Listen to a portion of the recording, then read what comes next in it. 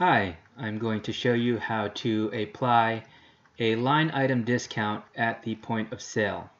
I'm in the Retail Pro Prism point of sale module. I'm going to click New Transaction. I'll choose the associate who's going to get credit for this sale. Scan, key in, or look up the SKU,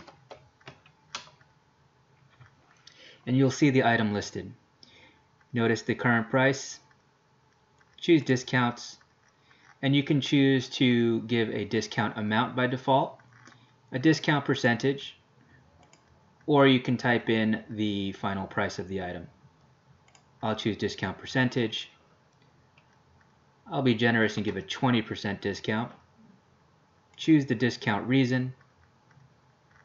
I'll say it's because it's a VIP.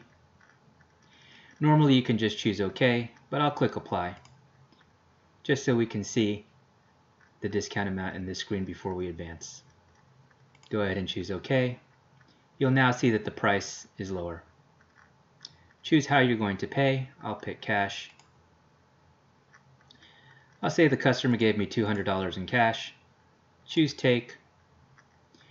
Decide how you're going to give the change. Usually when you take cash, you give cash back as change. I'll choose Give. Choose Update. Retail Pro will show you that you took $200 in cash and that you should return the change in cash of $37 and change. Choose OK and you're done.